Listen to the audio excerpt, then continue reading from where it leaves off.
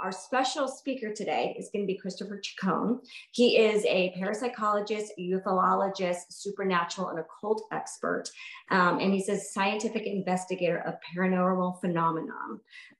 Christopher, thank you so much for joining us today. My pleasure. Before we jump into questions from our attendees, I'd love to see if you could give us a little background about how you got involved and became an expert in this particular field. Well, it wasn't my intention, by no means. And it started many, many, many years ago when I was in college. Actually, I paid my way through college as a magician illusionist. So, and this was way back in the days when Doug Henning was still touring his show, and David Copperfield was.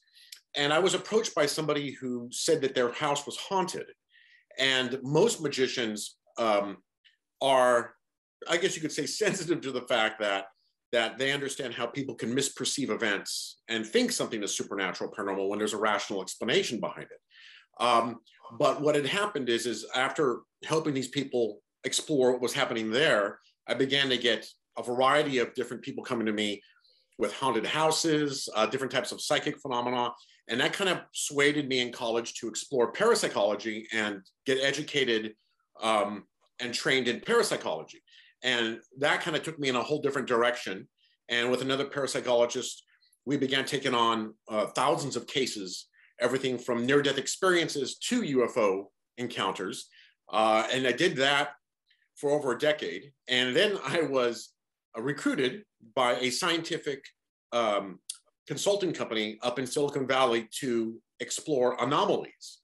And in that realm, I was trained as an anomalist, and with a bunch of other scientists, we basically traveled all over the world investigating thousands of cases of phenomena, everything you could possibly imagine that deals with the supernatural, paranormal. It would be hauntings and poltergeists, possessions, witchcraft, magic, encounters of miracles, divine intervention, strange creatures, anything you can imagine that's typically considered the paranormal, supernatural is considered an anomaly. So I investigated those, and that kind of took me in another direction. And then after I left that group, for the most part, I've been exploring or dealing with these phenomena as a consultant, and when phenomena is happening in different parts of the world, I'm brought in to give my, I guess you could say, interpretation of the phenomena and add assistance. I never charge for what I'm doing in different parts of the world. They just have to fly me there, and I give them my feedback on the case. That pretty much brings it up to where we are today. And again, it was not my intention for me to do this. It was kind of snowballed that way. Oh my God, you're like a real life Ghostbuster. Okay, well, we're going to jump into some questions because I know everybody here is fascinated by this topic, and they probably all have a slew of questions for you. So our first question is going to come from Amy Fulcher from As the Bunny Hops. Amy, what have you got for Christopher today? Hi, Christopher. I am so excited to talk to you because I was the kid who grew up reading all of those true life ghost stories and all the books about the unknown. But I was always kind of bummed that I never had any experiences myself. I never got to really see anything. I was like, oh, I think that was a ghost, or I think that was a spirit or something. Do you just feel like you're naturally more in tune with the paranormal, or is there something that kind of makes people vibrate in a certain way that makes them more prone to having those experiences? That's a really good question. I think, there was a lot of research done on if certain people have certain, whether they be innate qualities or various types of what we call psi abilities. Psi is a parapsychological word now we use for all types of psychic phenomena. And, in short, there doesn't seem to be one, element that exists in everybody that sort of more some compelled to have an experience or not. To some degree, it's almost not that we want you to get hit by lightning, but to some degree, it's kind of like the same thing regarding randomness of if you ever encounter a paranormal event that's happening. Most paranormal or supernatural events happen, and we kind of, because of our world we live in, we're all stretched, sometimes very thin, doing other things, and we don't even recognize when the phenomena is happening.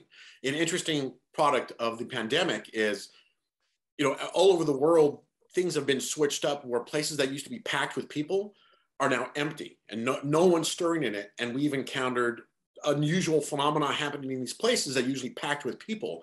And it still happens, even though people are there, but there's so many movements of people, no one recognizes it. So an event may have happened to you at some type of, whether it could even be a psi event, you know, the phone's ringing and you know before it rings, it's about to happen, you know who's on it. It's just, you know, not that it becomes mundane, it just kind of gets lost in the static of the world we live in. Thank you so much. Wow, Sure. it's so interesting and it makes complete sense. Our next question is going to come from Candy Olivares from Candy Palooza. Hi, Christopher. It's wonderful to meet you. It's Hi, super Candy. interesting. So what you do, when it comes to the films that you have worked with, what is it about the scripts that, that get you excited? Or is there anything that you that you kind of get a feeling about when it comes to the scripts as you're reading them?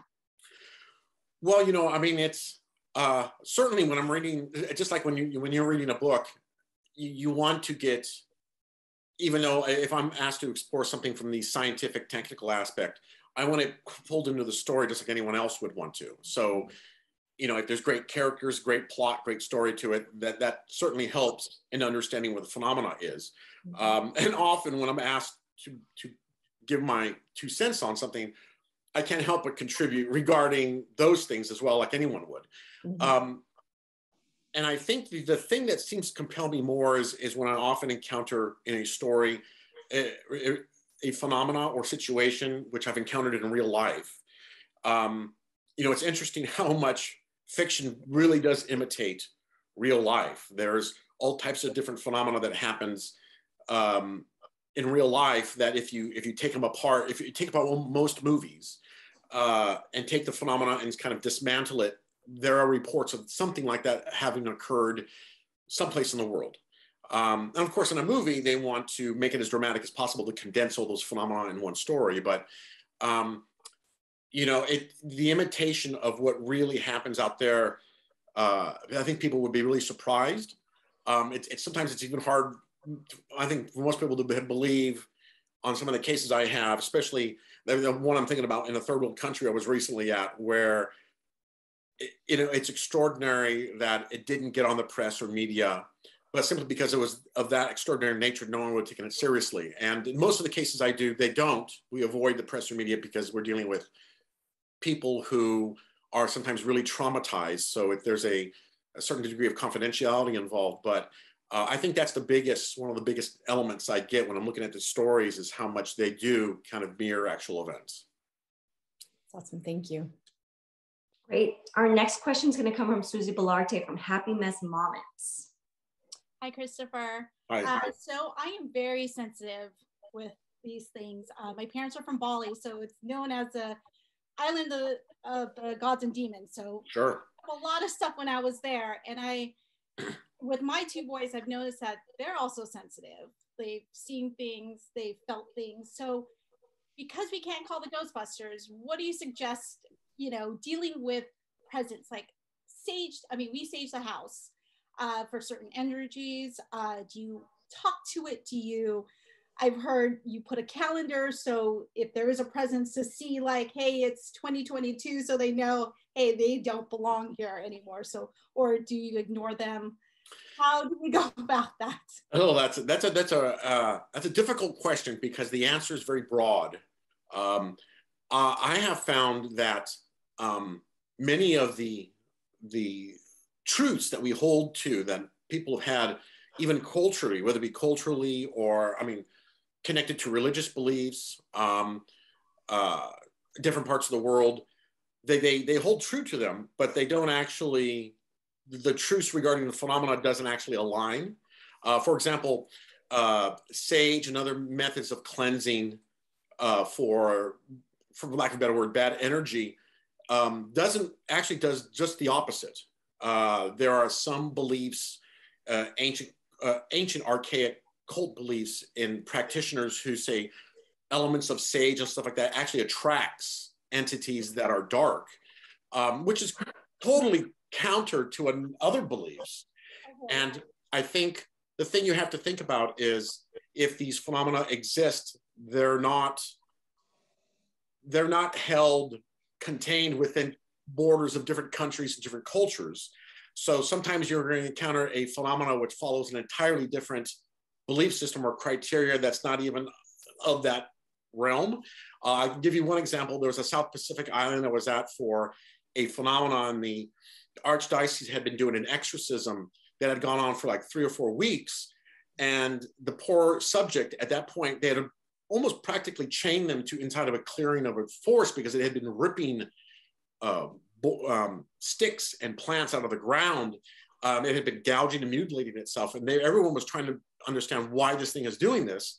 And the exorcism wasn't working until finally, when they brought me in to assess it, I wanted to try an entirely different approach. And I brought in somebody who's commonly referred to as a clever man from the Australian Aboriginal Indigenous belief system. And as soon as he got there, an entirely different interpretation took place.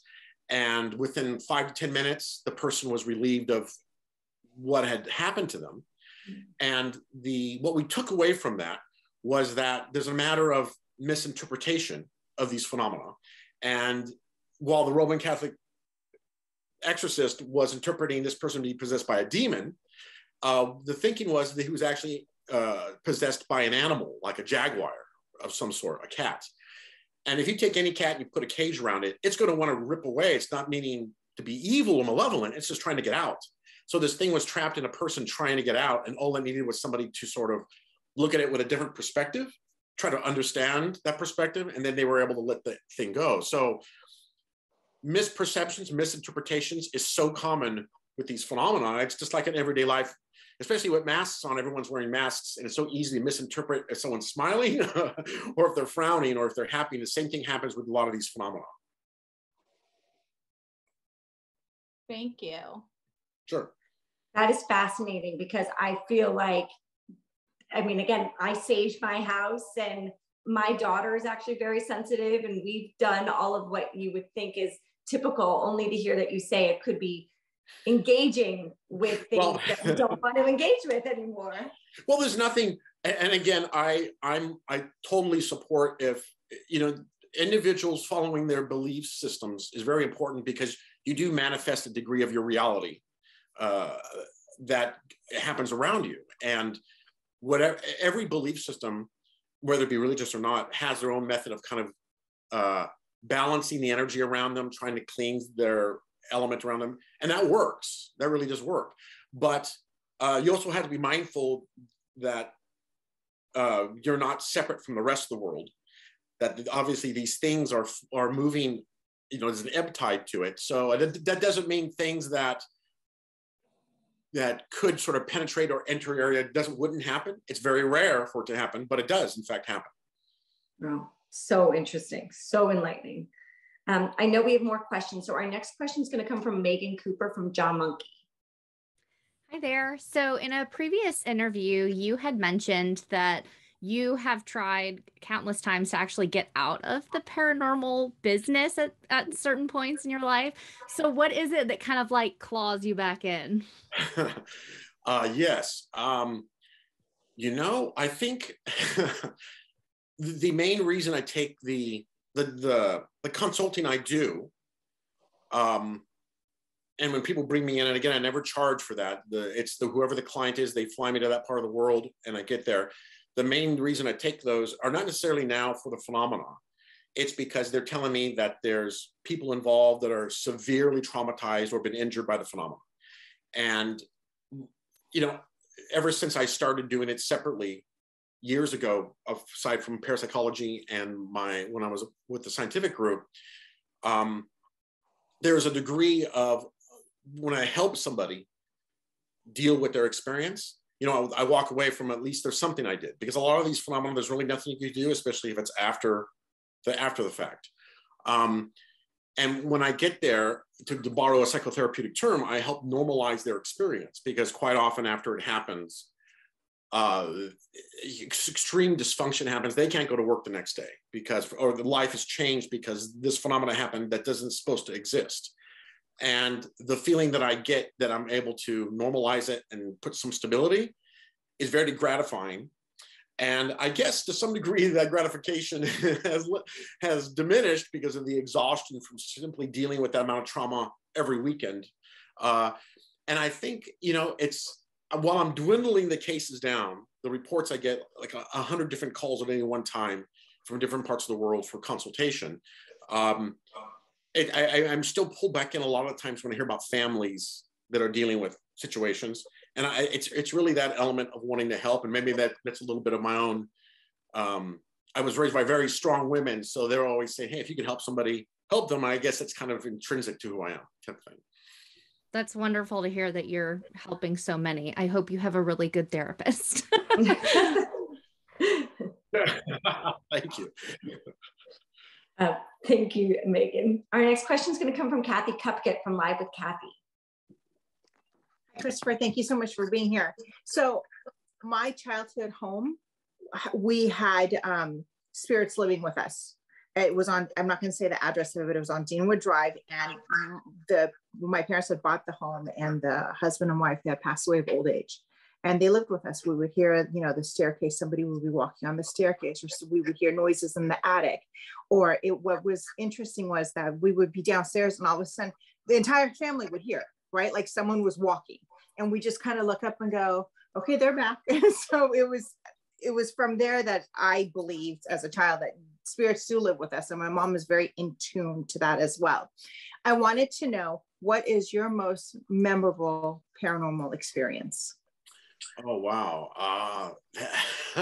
That's a very tough question. Unfortunately, well, I mean, some of the most memorable ones are the ones where I first encountered when I was just getting started exploring phenomena. So as a parapsychologist, would have been back in college when I was just training in parapsychology. When I was an anomalist, it was when they first trained me, and I'm going in there as a young person, and they're all older scientists studying something, and you're not knowing how to react to something. And it's a very different thinking. But I think overall, unfortunately, the cases that I remember the most are the ones where the trauma was the most severe for the people involved, people or animals. And, I feel for those first responders who get to situations, and then they have to, go home at the end of the day and still deal with that kind of element that they deal with. And for these phenomena, it's definitely the same kind of situation. And going back to the haunting experience you have, I think most hauntings, that kind of phenomena, are benevolent. They don't mean there's no harm, and sometimes they're what we refer to in parapsychology as a residual haunting. There's actually nothing there. It's almost like a videotape replaying itself. And like TV, you could hear the sounds, see the images, but there's no intelligence there. It's just a tape playing. And you're sensitive to it. And in some cases, these hauntings are even, in fact, most of the cases, they're subjective. They're not objective. The phenomena is almost happening at a telepathic level, which is why if you try to record something, you can't, because it's all happening on a sensory level. Where I'm broadcasting right now from is a home where the people have actually been driven out of the home because something they say comes in and actually is more forceful. It pushes them down, holds them down. They could be sitting all watching television. Suddenly, it's as if something grabs them on the back of the head and pushes them all down to the ground all at once. And their dog here, they said, is sort of the trigger to it. It starts barking, and they said very reminiscent of the movie in Poltergeist. The dog's barking. One of the first scenes, the dog's barking at something for no reason. And then moments later, this phenomena comes in. So they basically moved back into one of their relatives' house. And so I'm here now. I've been here for like only about 8 hours now. Wow. Trying to see what this phenomena is to help them figure it out. But these are the rarest cases where they're actually a physical manifestation that happens. That's amazing. No. We always call it the people, our friends. It wasn't harmful at all. Like they were good spirits. My mom told us that they were old and they passed away in their home. Yeah. And she always told us they just wanted to stay. So we had, tenants. But it was really cool. It would freak our friends out. My brother and I, we would have friends over, And I'd be like, they thought we had rats in the attic, and they were like, what's going on? And we were just like, no, it's just, friends, don't worry about it. So, but yeah, thank you. Sure. I hope you can help this family. It sounds terrifying. We have a couple more questions. Our next question is going to come from Jennifer from Real Mom of SFB. Hi, nice to meet you. This is so fascinating. Hi, Jennifer. Hi, I was wondering, could you describe a little bit what your experience working on a set, whether it's TV or film, maybe in particular with Dan Aykroyd on PSI Factor? Wow. Yeah, Psi Factor was a great experience. Danny was involved in every capacity of it, from when we would sit down and write or pick the stories for the episodes. He was involved when we were developing it and producing it. His brother Peter was integral to the creation as well. We would all work together on it. And the great thing that we would have is discussions, because Dan and Peter, of course, they grew up in a home where their parents would do seances. And they had family that was very much into spiritualism at the time, which is one of the reasons Dan wrote Ghostbusters, is because of that whole experience of sort of the acceptance of ghosts. That it's in the Western culture, ghosts are kind of not necessarily accepted, when it has other cultures around the world, it's just ghosts. It's not separate from our world. They're all part of the same thing. And they were very much embracing that when he wrote Ghostbusters. So he added a lot of those personal kind of attributes to how people should experience the phenomena when we were writing scripts. He was also integral in when we would actually shoot the scenes that he would discuss about the different phenomena people would experience in every episode. We had ongoing characters that were exploring phenomena, and his feedback on it was really great to make them more human in how they respond, because it's true, a lot of sometimes writing or direction, they wanted people to react a certain way, but people in real life don't react to phenomena the same way. Quite often, a lot of people kind of like deer in headlights. They want to process first, like, is that really happening? Something called cognitive dissonance happens. And especially for people who are skeptical of phenomena, if it happens, the brain doesn't know quite what to do with it, kind of shuts off a little bit, and even recognizes, now dismisses it, now that never happened, and it didn't happen. So those kind of sort of personal aspects are really great for the storytelling we did. Thank you so much. We have a question from Angela Camacho from Queen Bee Latina. Hi, Christopher. Thank you so much for having me. I think I'm a sensitive as well. And I had an experience in Northern California. I actually spoke about it on a podcast called Supernatural Travel.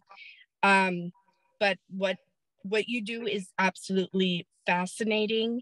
And I want to know, as an expert, what kind of role did you play on set with this film? Well, with Ghostbusters Afterlife, I wasn't involved with that creation.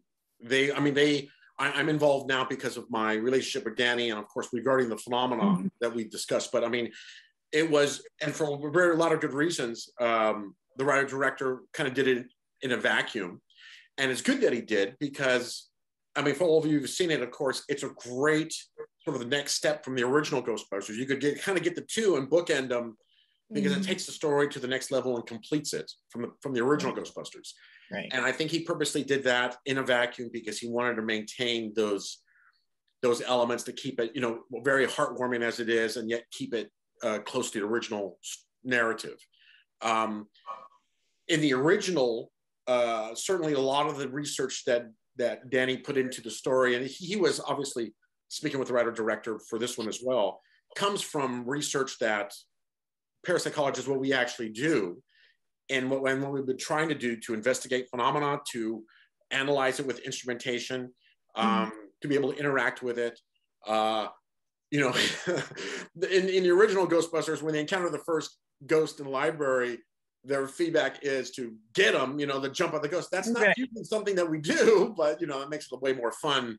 They're comical interpretations. But a lot of the tech is there. You know, amazingly enough, you know, they use these proton packs, which is next generation super technology. We did, in fact, as anomalists, use next generation advanced technology. We had a portable linear accelerator that we did use to experiment with when we're encountering a phenomenon in the environment to see how it reacts. So there's a lot of fun play with that type of technology. I love that. Thank you. Sure. Great. Before we go, we have a couple more questions from our friends here. Candy has another question for you. Candy? Hi, Christopher. So I've had friends tell me that, you know, they've had encounters and they have felt that the spirits have stayed with them and that it's taken a few hours for, you know, for the feeling to go away. Is there some truth to those types of feelings? And do you feel that that's possible? Absolutely. I mean, clearly the first thing that anyone needs to do when they have any kind of experience, you have to rule out, there could be another rational explanation for it. But after you rule those out, if the phenomena is still happening, there's also psi phenomena, which is another parapsychological term for psychic phenomena.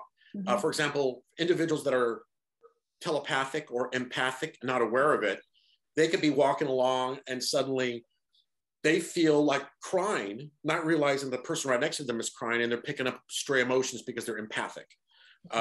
Or if they're telepathic, they're picking up thoughts from someplace else, and they think, you know, it could be a spirit near them sending them thoughts or things like that. So there's psi phenomena, which explains it. As far as spirits actually following people, there's a variety of different types of haunt poltergeist phenomena, which does do that. And, you know, I mean, it's difficult to ascertain exactly how they do it. I think the question is the first thing they have to do is kind of not misinterpret things and not, you know, rush to conclusions regarding what it could be. There are a lot of cases where people were complaining of ghosts and it actually was a loved one just trying to protect them. And they misinterpret someone looking over their shoulder because they like their space and they could feel that presence. So I think the biggest thing is, you know, again, not rush to conclusions, to try to have an open mind to the possibilities of what it could be. Awesome. Thank you. Sure. You get goosebumps. Sorry. I know, so interesting. We have one more question before we let you go, Christopher. This is going to be from Megan again, from John Monkey. Okay. So I love folklore and, you know, old stories that are passed down through multiple generations. So do you feel like in your experience traveling all over the world and things like that, that a lot of these stories are similar or the same kind of, you know, whether it's ghosts or things like that, that are just kind of transcribed into this different experience or story over cultures or tribes and things like that? There's actually a yes and no answer to that, because yeah, I mean, you could find, for example, a really good example is this entity which is in mythology around the world, different cultures, that basically takes the form of your worst fear. In Harry Potter, they call it a boggart. You know, in the Mesoamerican areas, it's called El Cucuy, which changes form again. You know, sometimes they say it hides under the bed or in the closet, or it shapeshifts basically to your worst fear. And so I think a lot of times historians have a tendency to conflate and say, well, it was brought over from this ship or came over from this place. But from the thousands of investigations I've done in exploring into these, especially from an archaeological standpoint, I'm finding out that no, they're not the same thing. There is subtle differences, and they're unique, just like we are unique in different parts of the world. Sure, there are similarities, but as far as their origins and how they react under certain circumstances, I think they are individualized. Certainly, there are there are a couple of phenomena which are global in how people react to them, or how they manifest. But I think for the most part, there's a lot of these myths, or the elements that are myths, the truth behind them is unique to whatever the experiencer had in that particular region. If that answers the question, I'm not sure that's clear enough. It does, yeah. And this is absolutely fascinating. So thank you. Sure. Well, thank you all so much for joining us. Christopher, I think we can all agree that this was probably the most fascinating conversation we've had in a very long time. Oh, I'm glad. Thank you for taking the time. Thank you for helping out on Ghostbusters Afterlife. It does feel like a modern day storytelling of the original, and it felt very real and very authentic.